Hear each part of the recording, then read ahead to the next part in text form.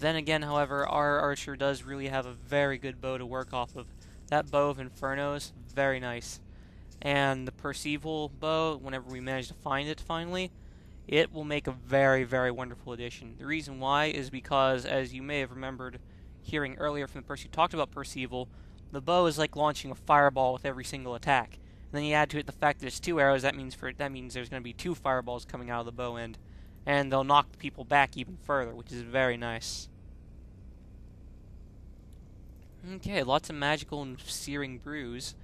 I'm going to see who has the lowest magic resistance. That'd be him. Can't have our mage having a low magic resistance. Where's the common sense in that? Also, do I have... Yeah, I have torchlight going. Huh. Looks like a little doorway out there. Whoa! It's not a doorway, it's a ghost! Another ghost! The ghost of Balthazar. Werewolves. I was a guest at Lord Spindler's manor when it was attacked by a band of werewolves that had tunneled in from the mountains. I fought my way back down the tunnels they had created, hoping to escape.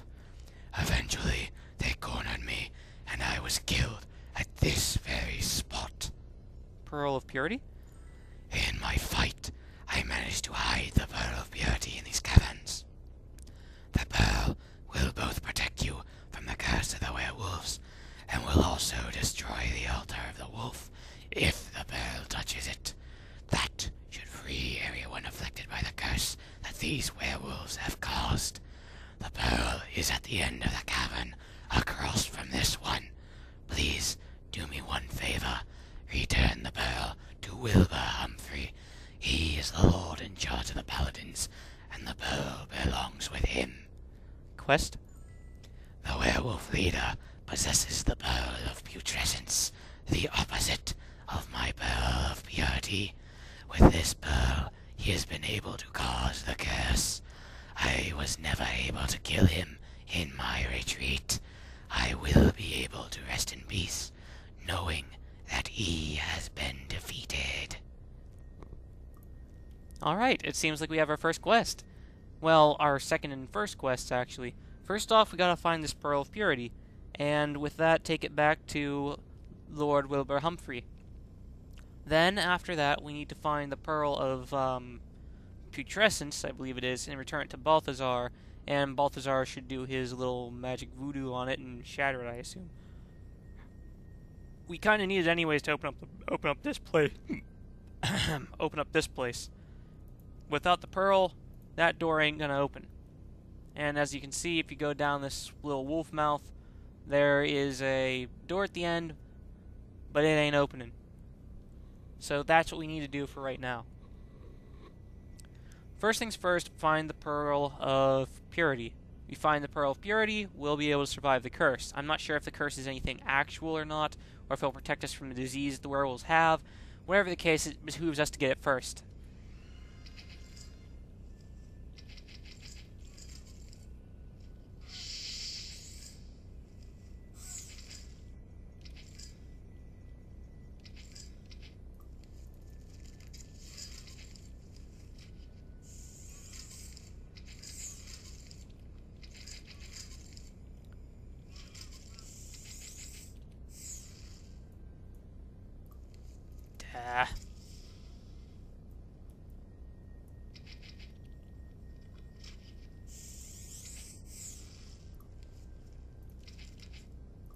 They ain't dying. There we go. And yet more ooze. Blech.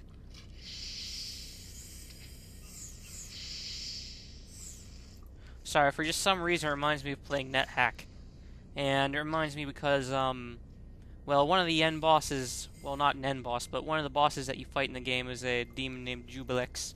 And it's taken straight out of Dungeons & Dragons. It's basically the demon lord of slimes, and he's gross and nasty. And he attacks your character in NetHack by swallowing him whole. He's very easily defeated if you have a wand of digging. Basically, it's like putting a depth charge, or it's basically like putting a satchel charge right up next to his stomach lining and blowing him apart like that. But it's very nasty because he inflicts illness upon you and it kills your character outright within, like, I forget what it is, 10, 20 some turns. It was just very annoying. I remember that much.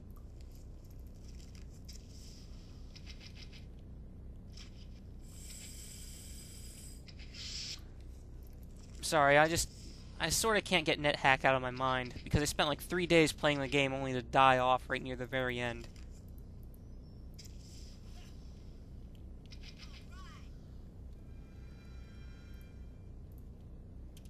It was over something very stupid, too. It was the fact I didn't know that you had to stand on the stairwell up to prevent liches from running upstairs. Because whenever you'd hit them, they'd teleport away. And whenever they'd teleport away, they'd always teleport away to the stairs leading up the previous level. And then they'd come chase you down. What you just had to do is just stand on the stairwell, and they'd teleport back to you and you'd kill them off every single time. Now, I didn't know that, however, and my character died.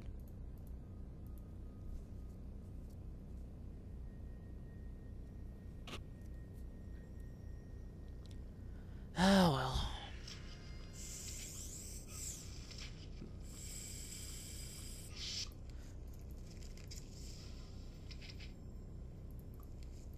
Fireball.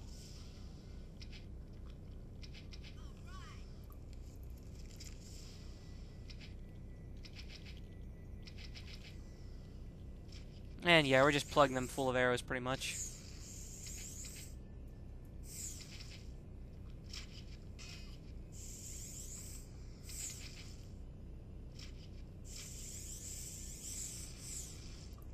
That's a nice thing about having Dave protection like this. Most of those attacks they fire at you, they won't even hurt you.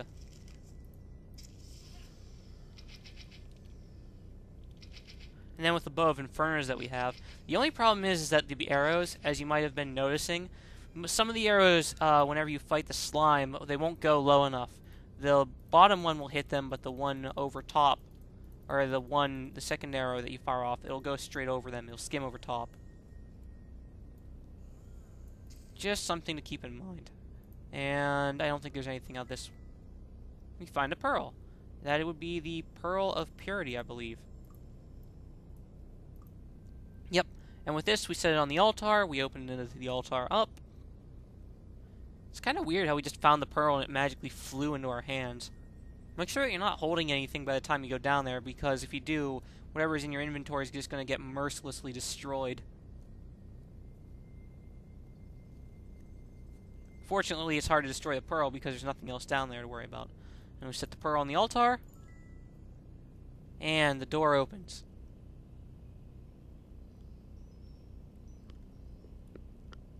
And they greet us with 2 heads on a stick. That's just gross.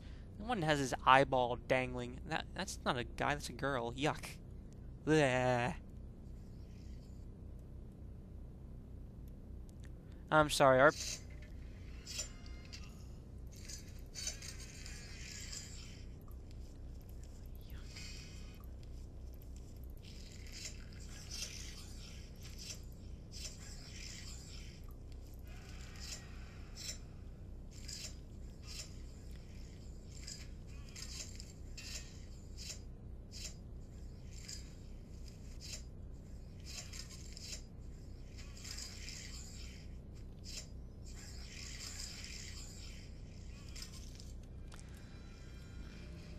Is somebody... What the...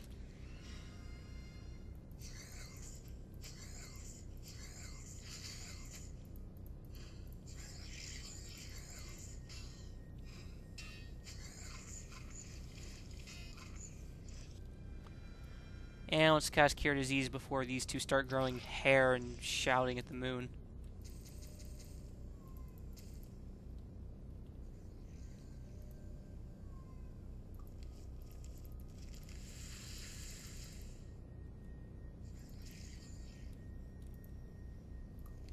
Yikes.